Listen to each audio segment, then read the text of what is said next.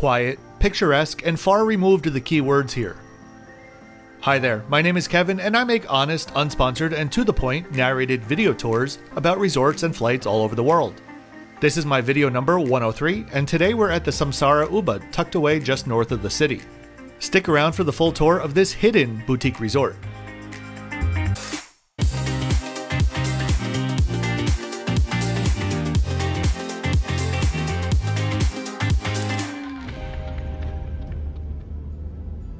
Welcome to somewhere north of Ubud.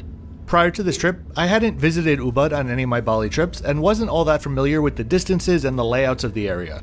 When hotel staff at other hotels would ask me about my itinerary, every time I mentioned Samsara, it would result in, "Oh, that's far," or "Oh, it's so quiet there," which is just a really nice way of saying, "Oh, that's far." So yes, we are truly reconnecting with nature on this one.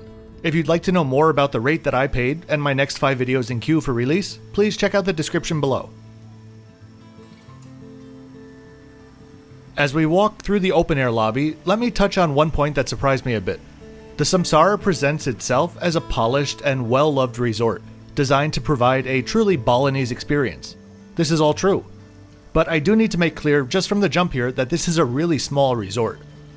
Of course, I do a lot of researching when choosing hotels to visit, but if I'm honest, I usually try to not dive too deep because I want to experience it as any other traveler would. So while logically I knew the resort, which opened in 2017, only had 17 villas, and I knew what the resort looked like in photos, in reality it just felt a bit smaller. Built in steep terraced rows, the property has just a lot less wandering around space than, let's say, a 17 villa property that's all laid out on one level, which I suppose is why terraced farming is so efficient. One thing that isn't feeling too efficient right now though is this introduction.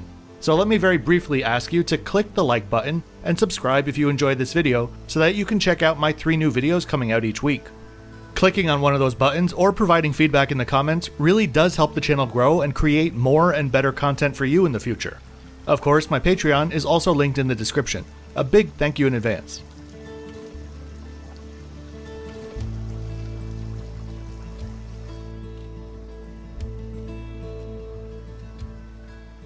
Let's take a closer look at the area.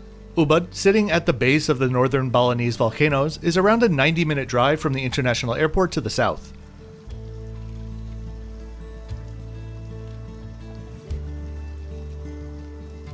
To access the Samsara, you'll be passing through Ubud and driving an additional 20 to 30 minutes north, far removed from the touristy town center.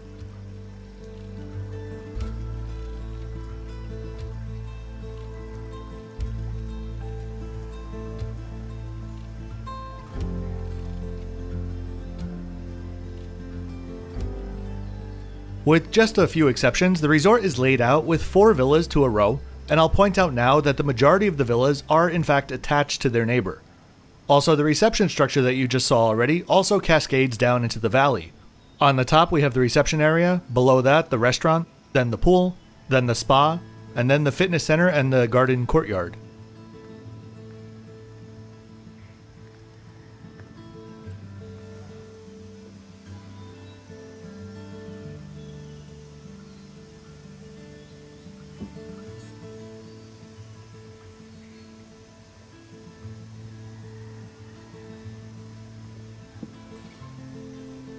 Granted, during my stay it was overcast for the majority of the time, but with I believe more than 50% occupancy during my stay, this pool area was just never really used, considering that every room has their own private pool with the exact same loungers.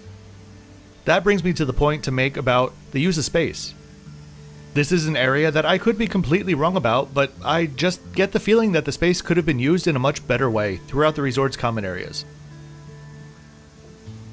I'm not a hotel designer, I'm not going to pretend like I know the answer, but so much of the usable space on this steep plot is taken up by this big old pool that at its busiest can seat 8 guests.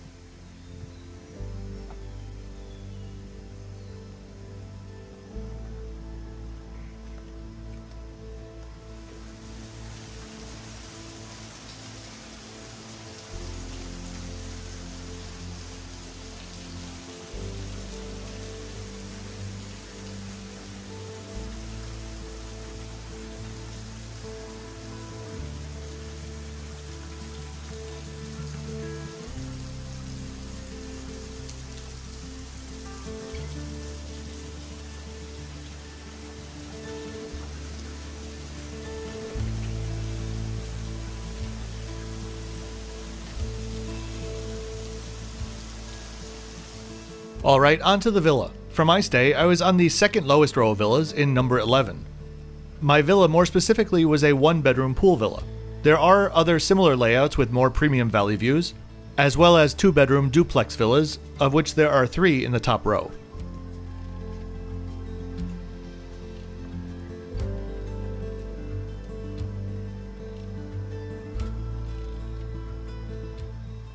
Inside, the villas are nicely laid out with a decor that is calming and classic, if not a bit generic feeling. As you can see on the wall next to the beds, there's a tasteful use of their logo, the modified infinity loop, which is also detailed in the bathroom. I give them credit for integrating it into the design well. Some small resorts in Southeast Asia go a wee bit over the top with their branding.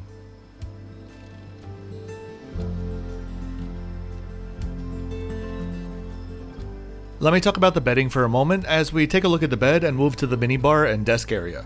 This was a strange one for me. The pillows were like true inflated balloons. I'm not trying to say that in a clever way or as an exaggeration. When you pick up the pillow, it feels more or less normal. But when you put pressure on it, the air is trapped inside and it feels like you're resting your head on a balloon. And it woke me up more times than I care to mention throughout the night. I feel like a genuine moron for not doing this until I was about to check out. But if you visit, and you feel the same thing, take the pillow out of the pillowcase and slightly unzip the pillow protector. For whatever reason, the pillow protectors were some sort of airtight and probably more importantly, watertight latex. And when it's zipped shut, provides for a very strange experience that I, at least, have never encountered before. The minibar is sparsely stocked with some teas and unbranded coffee to use in the French press. Not my favorite style to find, but at least the coffee was ground correctly for the French press. Being a newer hotel, there is plenty of connectivity throughout, with some convenient universal outlets as well.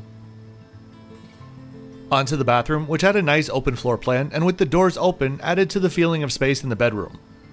Glass bottle purified water was provided in the rooms, and while there was nothing wrong with the water, it was in these tiny 250ml shrink-sealed bottles, which were just a bit of an annoyance to keep opening.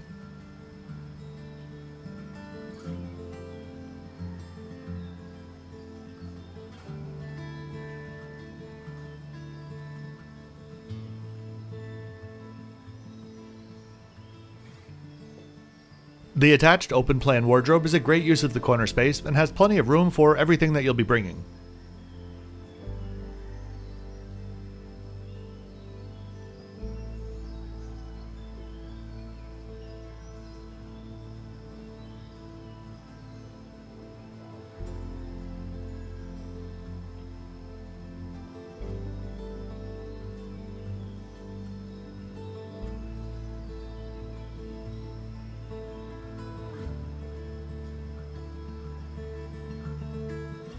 The bathtub seems a little bit awkwardly placed, but it's a nice size and very deep. And it's just next to the indoor shower featuring unbranded products in reusable containers. Just outside, there's also a very nice refreshing shower as well.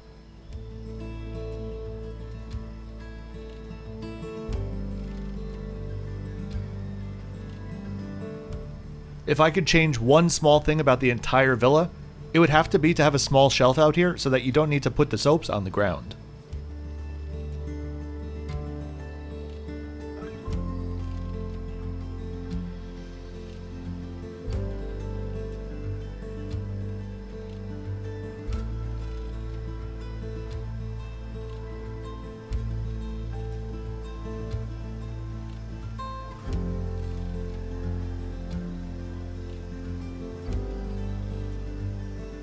Outside, we have the beautiful private pool, which was a great place to end the day considering that it was also heated. Don't let the overcast skies get you down though. The sun is always bound to come out, and when it does, the entire resort starts to steam dry.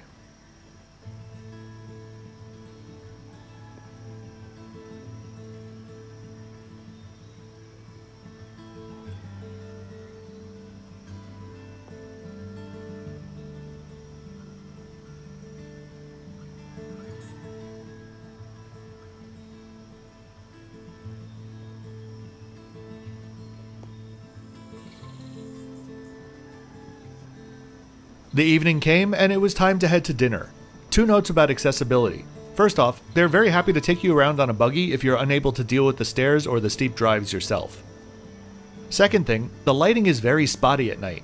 Some areas are well lit, and some unfortunate stairs are not. Take care.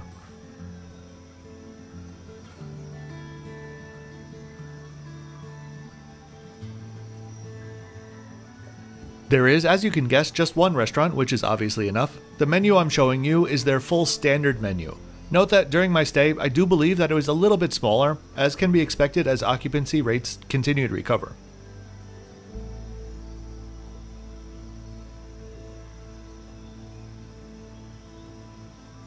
The restaurant is nicely laid out, with a variety of seating options to please just about everyone.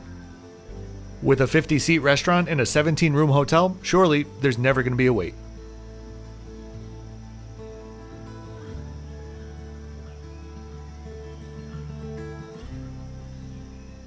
Now, onto something that I feel a little bit bad for faulting them for, but at the end of the day, it's just my true opinion. I think they're trying too hard with their food program. I think you can get that feeling just by looking at the menu. My starter was the best thing that I had for dinner or for breakfast, my go-to Indonesian salad, gado-gado. And I think it speaks volumes that the most authentic and basic Indonesian dish that I had was also the best. Next up for the main, I had a chicken satay. When I ordered it, I was told that it wasn't a traditional satay and would use chicken breast and didn't come with normal rice. Okay, no problem. Let's see what comes. The flavors were okay, but when I'm at a small boutique retreat in the middle of the jungle in Indonesia, I don't really need crispy rice soil, tournay carrots, or a peanut emulsion. Just give me the authentic flavors and stop trying to make it fancy. Don't get me wrong though, it was still tasty, just not the style of food that I was expecting or hoping for.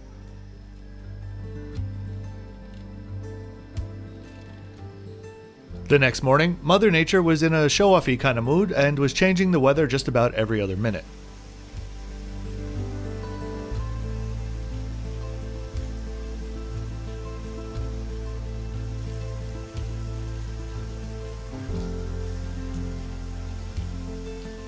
While waiting for breakfast to open, I headed down to the lowest level where there's an open lawn as well as an empty event space, both flooded with the sound of the nearby waterfalls below.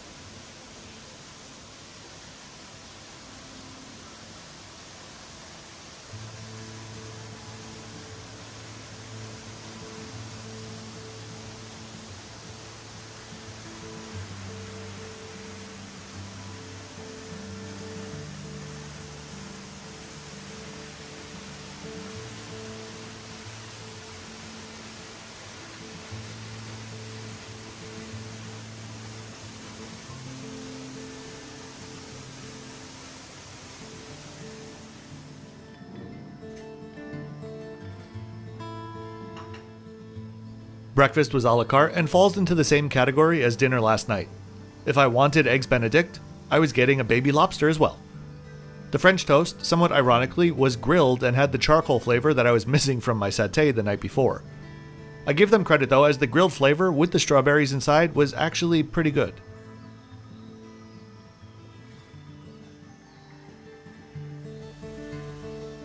If you care to work off some of your baby lobsters, there's also a decently equipped fitness room on the lowest level. So, what are we thinking? It was very nice, the service was pleasant, the food was tasty, but if I was choosing a resort for my own holiday, I'd probably opt for a larger secluded resort or a smaller boutique resort that is in a more centrally located area. For the price though, it's still a great option if you really do want to feel far away from it all. On to the flip-flop score. Feel free to pause to take a closer look. If you enjoyed this video, gave it a thumbs up, or subscribed because of this video, many thanks for that, and I hope to see you next time for the last of my 9-part Bali series at the Conrad Bali Nusa Dua.